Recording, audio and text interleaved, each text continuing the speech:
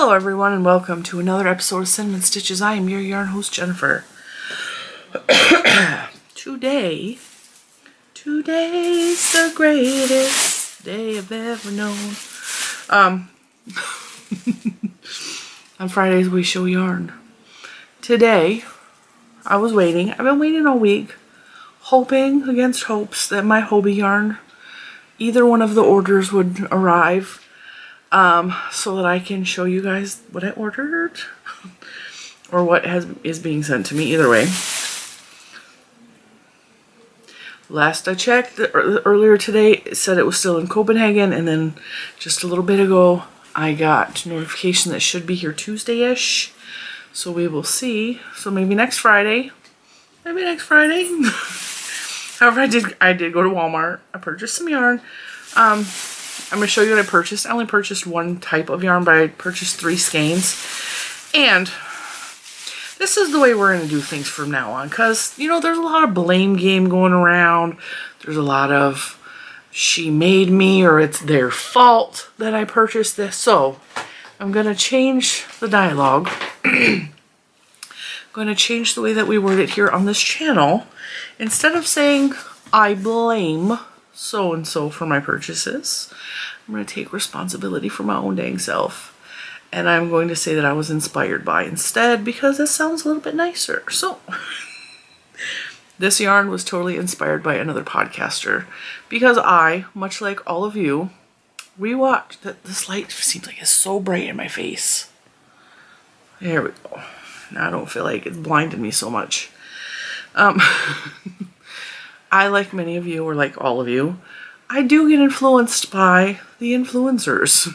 When I see somebody working with yarn and it's really pretty, I want it, just like all of you. You know, it's the same. But instead of saying I was enabled or I was forced somehow to get this yarn by someone else, I'm going to just say I saw this. I got a little bit of FOMO. I had the fear of missing out.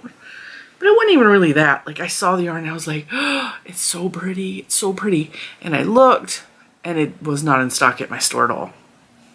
I went to Walmart, by the way. And here's another reason why I'm showing Walmart yarn. Because for the past 2 weeks, I showed Premier yarn this week, which was awesome. It was a good deal.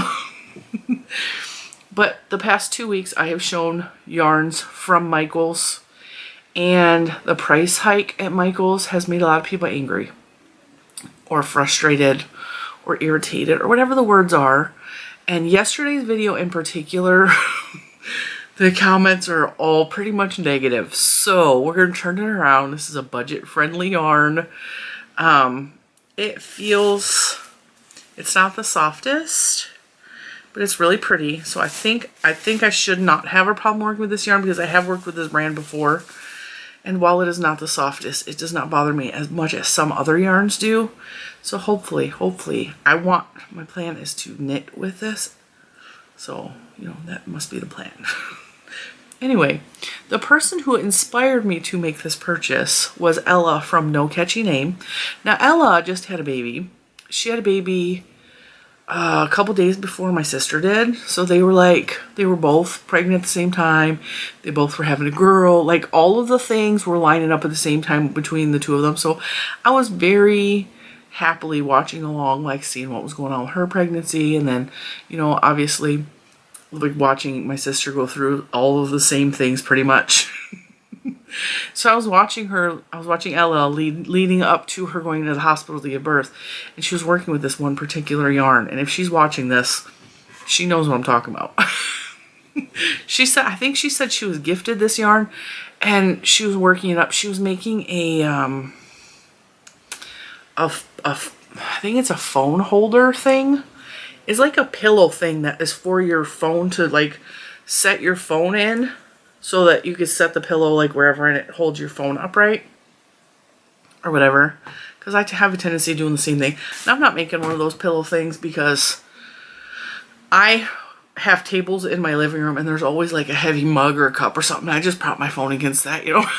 I bought rolling tables for my living room specifically so that I always had a table for either my projects that rolled around or like if the kids are eating in the living room, like, or whatever. I can prop my phone up because, you know, my phone, I do a lot of video chatting with my sister because she is 9.5 hours away from me. So, you know, I don't need the pillow, but like when she was working it up, I was like, oh, that yarn is pretty. Like I liked the way it was working up. It was pooling a little bit and the colors were really Valentine-y and pretty. And I was like, ooh, I really like the yarn she's working with.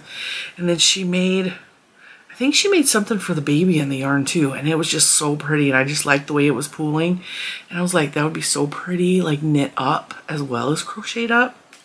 So that's why I bought it, because I was inspired by Ella. So the yarn, since you guys are all being so patient while I'm rambling, is Mainstay. Okay, this is Walmart yarn. This was $2.98 a skein, which is way more reasonable than some of the other yarns I've been buying at Michael's. $2.98 for $10 and some change. I got 3 skeins of yarn, and I bought Little Man a pack of Haribo gummy thingies. Yeah, it was $10.44. So, good deal, good deal. For $10, I got 3 skeins of yarn as opposed to that really expensive yarn from Michael's. My eye is twitching. You guys see that? Wow. So anyway, like I said, this is 100% acrylic yarn. It is Mainstays. It is the color Pink Multi. I didn't know these were dated. These are dated 9/2021, 3/2021, and 9/2021. Different lot numbers. I did notice, can you see which one's a different lot number? This one. See the difference in colors? I didn't pay attention to that in the stores. I did notice that some of the skeins were drastically different. These two are lot 62 and this one is lot 38. So maybe I'll knit something with this and then I'll crochet something with this. I don't know. I just thought these were so pretty. And you guys know, I told you, I really, really love Valentine's Day stuff. I love Valentine's Day colors. That's why I put my little Valentine thing up. But like, I waited too late in the month to put that up. So in like 2 weeks, that's going to switch to green sparkly for March because of not Valentine's Day, St. Patrick's Day. So I'm going to give you a quick little review of this yarn. And I can tell you from looking at Ella's video, everything she's made with this yarn, it pools. So you'll get like, depending on what you're making. I mean, obviously it's not going to pull with everything. But she had like little pieces of the dark pink and then white, then light pink and then white. And I was like, it's so pretty. So if you can tell, there's 3 different shades of pink in here. At least I think there is. Yeah, well, maybe that's red. I don't know, dark pink? It is dark out. I am filming this at bedtime. So yeah, there's this real dark pink. There's this medium pink, and then there's a baby pink, and then there is like a white. There's the white. It does pool from what I've seen on Ella's channel. And it's 285 yards for $3, not bad. It's a medium number 4. It recommends 5.5 millimeter hooks and needles. Machine wash, tumble dry. Wash in water not exceeding 104 degrees. Which means I can't do anything. My water is so hot in this house. On a delicate setting. It says wash on a delicate setting. I've never seen that.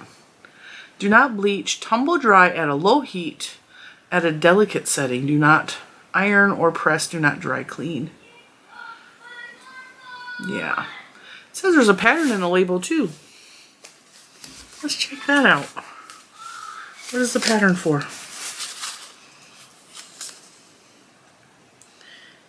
Pattern.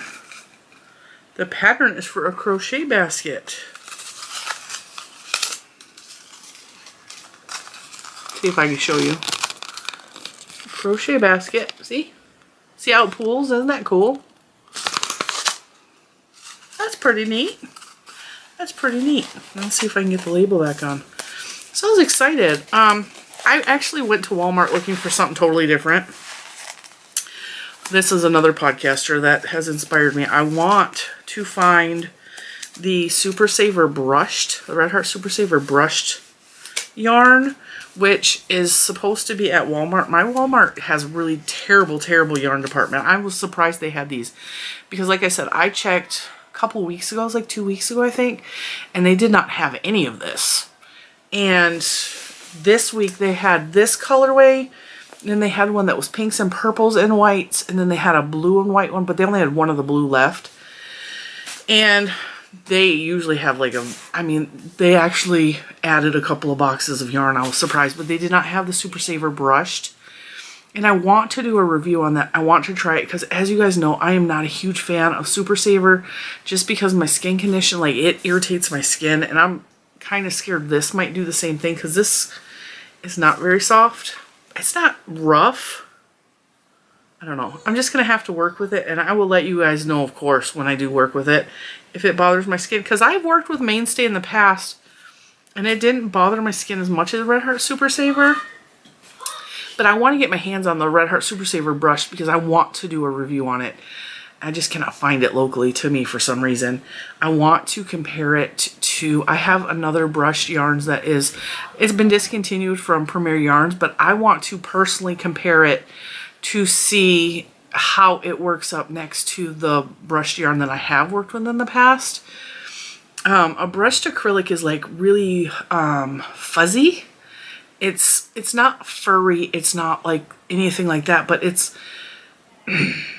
the equivalent of running a brush on felt. So it will fuzz up on the outside of it, and it does get softer. And so I'm so curious because Sandy from Crochet Canada has, she showed the brushed on her channel, and she talked about how soft it was. And I'm like, okay, I need to see for myself because obviously with my skin issues, like, things are different for me than they are for normal people. And I'm just really curious. So I'm on the lookout for that as well. And so I went into Walmart tonight.